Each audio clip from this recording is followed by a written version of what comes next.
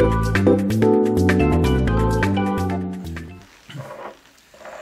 んにちは。チャンネルアジャ救い守り作る担当の荒木和博です。今日は前にも1回おいでいただいてますけれども、韓国の政治状況について拓殖大学の梅田晧士講師においでいただいてます。よろしくお願いします。どうぞよろしくお願いいたします。はい。この間はまだもうちょっと混沌とした状態だったんですけども、与野党のね、候補者が決まって盛んに叩き合いをやっているということですけど、まず最初この2人どんな人かというのをちょっと説明をしてください。はい、ありがとうございます。前回、お邪魔した時はまだ誰が決まるか分かってなかった状況ですが、ついに候補者も決まりまして、与党の共に民主党の方ですが、イ・ジェミョン前京畿道知事とでもともと市長をしていた人物ですね。でそれ以前弁護士をしていた人物です。で前回もここで少しお話ししたところでは、韓国のトランプあるいはソンナムのトランプなんていう異名があるなんてお話も申し上げたところですが、若い人たちからすると実行力があるなんていうのはよく言われるところですね。あともう一つ特徴的なのはいわゆるポピュリストと、大衆迎合主義と言ったりもしますが、人気取りというのが非常にうまいという人です。今回の公約でも一部撤回した部分もありますが、いわゆる限定的なベーシックインカムというところで、現金給付というところをやっていこうというところもまさにこの、大衆迎合主義の一環であるなんてこともよく言われているところです。ここは議論が分かれるところですが、他にもですね、いわゆるアピールというのが非常にうまいと。特にこの新型コロナウイルスの関係では、関連箇所に、調査をせよというところも指示をたびたび出しておりますので、世論の動向に非常に敏感な人物と言える人ですね。あと、もう少し彼の人生遡ってみますと、もともと非常に苦労の人というところも若い人たちから当初人気のあった理由だということが言われています。少年校として、工場勤務をしてと、でそこで怪我をしてで独学で、その後大学に進学してと、で弁護士になってというような経歴もある人物で、その辺が当初は、人気のあった理由だと言われています。でもう一人最大野党国民の力の候補者としてはユン・ソギョル前検事総長がこれが決まりました。もともと政治経験が全くなくてですね、もう検事一筋という人です。でなぜ検事総長が今回大統領候補になったかというところでありますが、ご案内の通りムン・ジェイン現在の韓国の大統領が検察の改革という言葉を彼は使っていますが、いわゆる検察の権限の分散とあるいは弱体化ということを行っています。でそれに反旗を翻してと検察組織の防衛に走ったというところで、保守系から反ムン・ジェインの急先鋒というところで期待を集めて今回大統領候補に選出をされたというような人物ですね。でイ・ジェミョンと共に民主党の候補と少し違うところは、彼の場合は家庭が恵まれていた方でありと、お父さんが確か大学の教授で、彼自身もソウル大学の法学部の出身と、そこから検事になっているというところでも真逆の2人が今回大統領候補に選ばれたというところです。ちょっと構図から言うとね、2002年の選挙でノムヒョンとそれからイ・ヘチャンの、構図とちょっと似たかもしれない。そうですね、はい、非常に形は似てますね。あれでしょう。だからでこの2人で、日本の方でよく関心があるのは、そのイ・ジェミョンという人は結構その反日的な言動が多くて、ユン・ソギョルの方が、そこを控えめというか、もっと日韓関係を良くしなきゃいけないと言っているという、ことがこっちでは伝えられるけど、そこら辺はどうですか。まず、今ご指摘いただいた通りで、まさに、日本側で思われていること、まさに今荒木先生がおっしゃっていただいたところですが、イ・ジェミョン、民主党の候補の場合ですと、やはり日本に対して非常に強硬な姿勢が目立つと。でおそらく、彼からすると、よく言われる、先ほど少し触れたとか、いわゆるポピュリストというところで、こうやって言っておかないといけないというのが当然あるんだとは思います、前提として。ただあと同時にですね、ムン・ジェイン、現在の政権と、大きく差別化を図っていないというところで、現在の路線の継承というところもついていると。でさらに、彼自身の、政治哲学、政治理念というところで、日本というのがやはり、発言にもありますが、本人の、分断の責任というのは日本なんだと、過激なところですと、日本が分断されるべきであって、なぜ朝鮮半島が分断をされたんだというような非常に過激な発言も、ありました。他方、ユン・ソギョル候補の場合は、どちらかというと本人が考えているというよりも、それを取り巻くブレーンの考え方というのが非常に強いというようなことが、言われているところです。中にはですね、彼のお父さん、先ほど大学の教授であったというような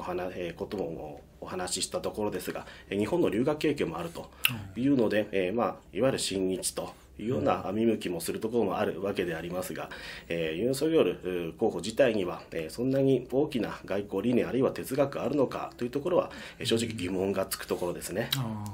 そのユン・ソギョルの、ブレーン的な今の国民の力で、の主要なメンバーというと、例えばどんな人になるでしょうね。いろんな人たちが正直入っているというか、一つチームとしてやっているところですね。で日本と韓国非常に大きく違うのが、学者がよく、政治のキャンプに入っていくと。で日本ですと政党でやるような、いわゆる公約ですかの策定というのも、その学者が中心となったチームとしてやっているというところが、日本と大きく違うところ、そのチーム中心になる人いろいろいるようですが、チームとして作っているというようなことが言われているところです。じゃああんまりその国民の力の中の力関係にはちょっと超越した感じと思っていいかもしれない。そうですね、ただそのチーム自体も国民の力の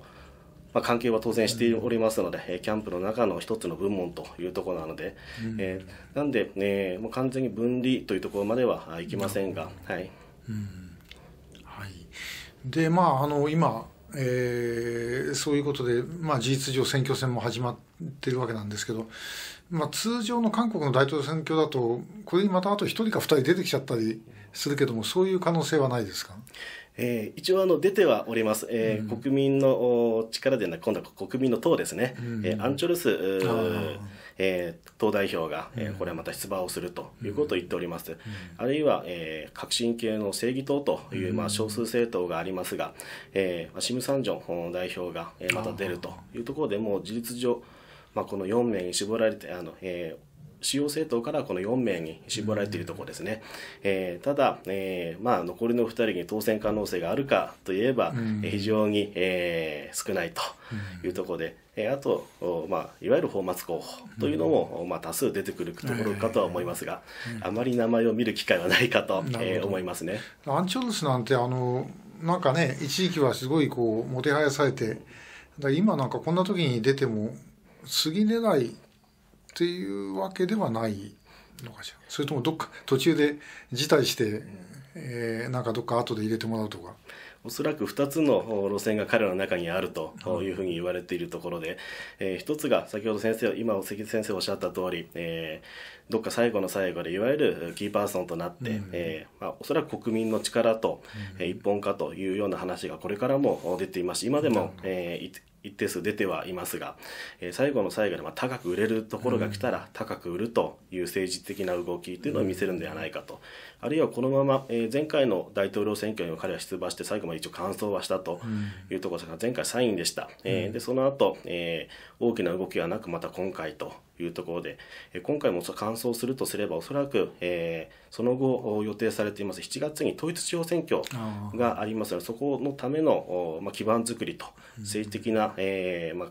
基盤を固めるというような、意味合いで、完走するということはあるのかと、思いますが、おそらく彼自身も今迷っているところなんだろうなと、高く売れるのであれば高く売るのであろうと。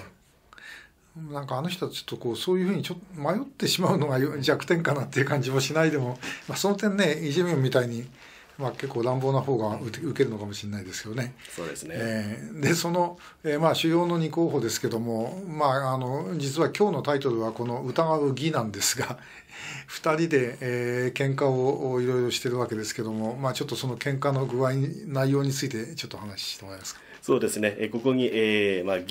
あるいは疑うと読めますが、疑問の疑、疑惑の疑で、あります。全てが、当てはまる状況というところで、まさに今の韓国の大統領選挙、疑惑、あるいは、疑問と、あるいは疑いというのが、もうこれが、渦巻いている状況であります。まず疑惑のところですが、今お話をしてきておりますイ・ジェミョン候補、ユン・ソギョル候補ともに大きな疑惑を抱えているというところで、イ・ジェミョン候補の場合は、大衝動、韓国語ではテジャンドンなんて言いますが、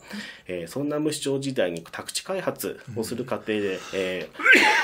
汚職があったのではないかということが指摘をされています。で、実際に逮捕者も出ておりますので、彼自身が、それに関わっていたのかというところで、まさに今国民あるいは有権者が疑いを持っているところで、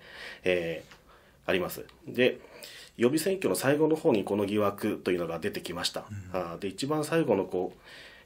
党員以外でも韓国の予備選挙の場合投票することができます。そこで大きく得票率を減らしているんですね。それまではもうほとんどの地域で1位で予備選挙もこのままもう勝つだろうと言われていたが、最後この疑惑というのが出てきたときに大きく得票数を落としたというところで、今支持率も下げているところです。で、他方ユン・ソギョル候補の方ですが、彼検事総長時代に野党の有力、失礼しましたね、与党ですね、与党の有力政治家を告発するようにと野党関係者に、仕掛けたのではないかというような疑惑というのが出てきております。告発教唆疑惑と言われておりますが、で彼の側近と言われている検事、ハイレベルのところですね、が今調べを受けているというので、彼自身は自分は関わっていないと否定をしているところですが、それについても有権者からしたらと、韓国の検察というのは、ある程度この政治的な意図を持って動くということは、これはもうたびたび指摘をされておりますので、その点では非常に疑いの目を持って見られているというところですね。あるいは候補者自体、以外にも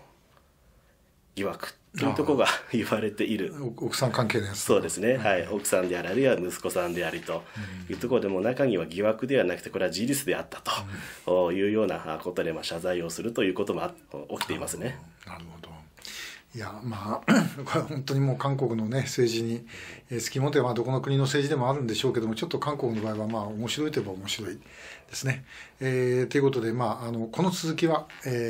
後半の方で、お話をお聞きしていただきたいと思います。一旦これで終わりにします。ありがとうございました。